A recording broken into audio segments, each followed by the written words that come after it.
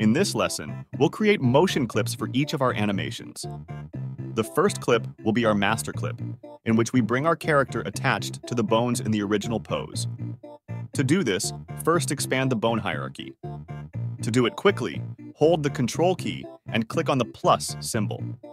Then, select all the bones by clicking on the first one, holding the Shift key and clicking the last bone.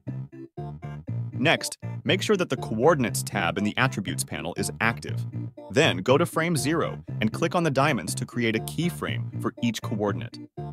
The first column corresponds to the X, Y, and Z positions, the second to rotation. In most cases, these coordinates are the only ones that are animated. However, just in case the animations you intend to use have scale property animated, you can create keyframes for scale on each axis.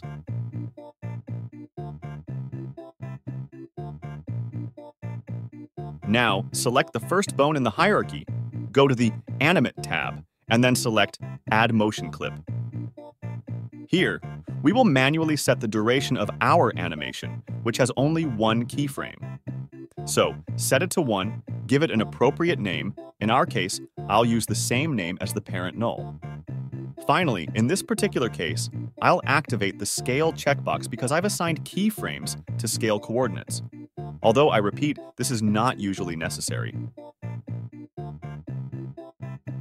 Once the clip is created, you can access its own timeline by clicking on the tag assigned to the parent bone in the Attributes window, and then clicking the Open in Timeline button.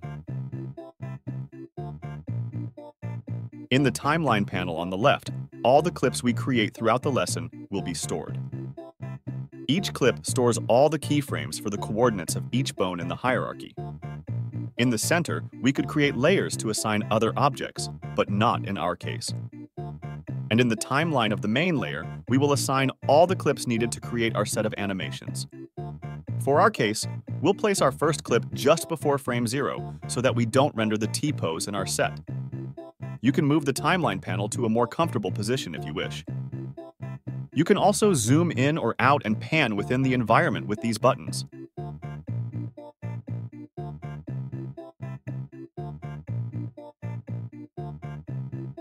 Next, we will create the rest of the clips needed to populate the animation library our project requires.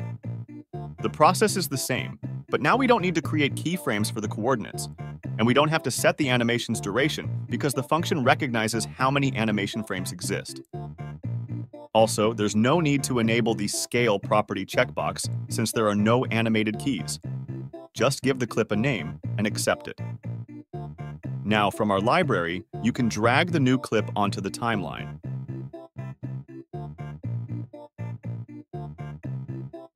You can see that the model adopts the animation we've assigned correctly.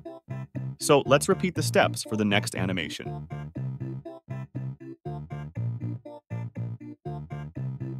Since we'll be doing this process repeatedly, you can detach the Animate menu by clicking on the dotted line at the top edge of it. This way, the menu will remain open until we close it. So now give a name to the new clip and accept the changes. Create a clip for each of the animations.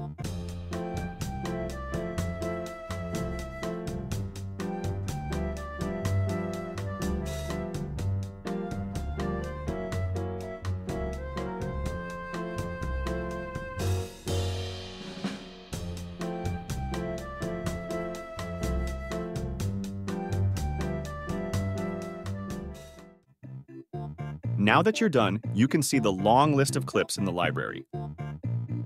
To continue, drag the next animation right to the end of the last one. In my case, my timeline goes up to 120 frames, and I can't scroll beyond that limit, so I'll set a higher number to have more space.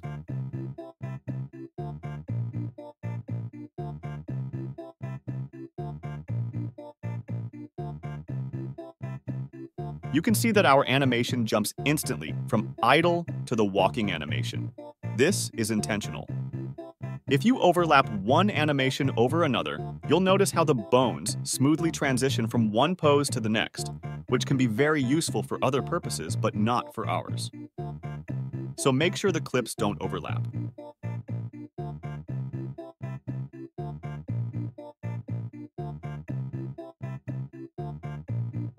If you try to place a clip in a space between two others, and the clip is too long and doesn't fit, you'll see that it won't allow it, and you'll see a lock icon.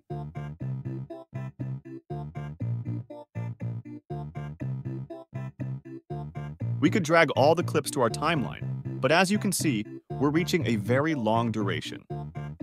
Our goal is to create sprite sheets for games, so our animations shouldn't be that long. We're already approaching 400 frames, and we only have 5 animations on the timeline. We'll fix this right now. When you click on an animation clip within the timeline, you can see in the Attributes panel, under the Basic tab, a property that reflects the start and end of the clip. This property is relative to the clip's position on the timeline. My idle animation lasts for 120 frames, and my goal is to trim it down further to prepare a manageable sprite sheet. So in the End property, I'll set it to 20 frames for my idle animation.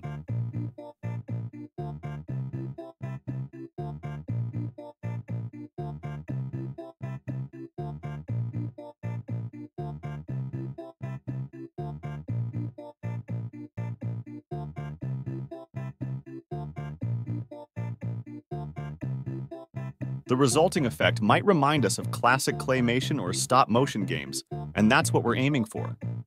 I'm assigning 20 frames instead of 120, and as a standard, I won't assign animations longer than 20 frames to keep the sprite sheet relatively lightweight. I should also mention that my zombie in pixels won't measure more than 200 pixels. The size is relative to each project, but generally, character sprites aren't overly large. My next animation is a walk cycle, for which I'll allocate only 10 frames of duration. But I want you to notice something particular. Walk animations often have the last frame identical to the first, creating a seamless loop. Therefore, we need to remove the last frame. To do this first, and remember to follow this order, scale the duration in the Basic tab by 1 frame more than you want. In my case, that's 11 frames of duration. Then, go to the Advanced tab and under the Trim property, enter a value of 1 in the End field. This will remove as many frames from the end as calculated after scaling the duration, effectively eliminating the final frame of the animation that we don't want, ensuring the continuity of poses when the animation loops.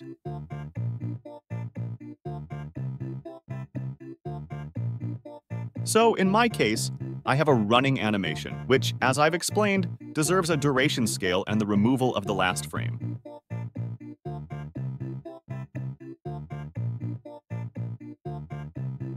My next animation is a crawl, but in this case, the level of detail makes it much longer than a simple walking or running loop. So instead of scaling it to 10 frames, I'll scale it to 20 frames to maintain better detail between poses.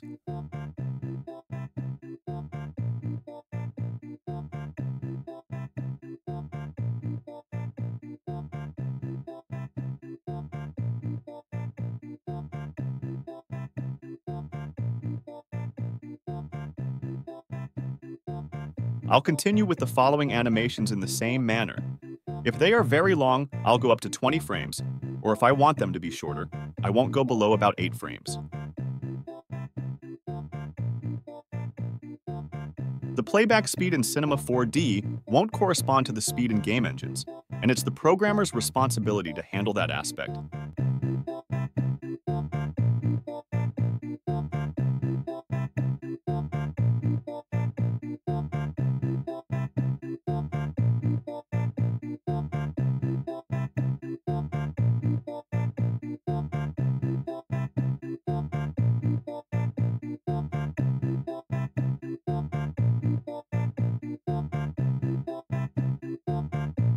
Please pay attention to the character's feet in the hit reaction animation. When the animation ends, their feet are far from the center of the scene, unlike the other animations that maintain the center of mass and posture, identical to the start of each animation. This can lead to an increase in the required space to render each sprite frame because our character could extend their body or move far enough from the center to go out of frame. Furthermore, it's better to give the programmer the freedom to decide how much to push the character when they take a hit, rather than defining it ourselves. The mechanics should be up to the programmer, and we shouldn't limit them. That's why, as long as the animations stay as close to the common pivot point as possible, we create quality of life in our sprite sheets. The use of pivots to correct the position of our animations will be the topic of the next lesson. In addition to fixing the hit reaction animation, we will also correct the position of the knockdown B and stand-up B animations. Now that we have all the animations correctly scaled on the timeline, we have a set of 14 animations that reach a total of 235 frames. This promises optimal sprite sheets for 2D video games.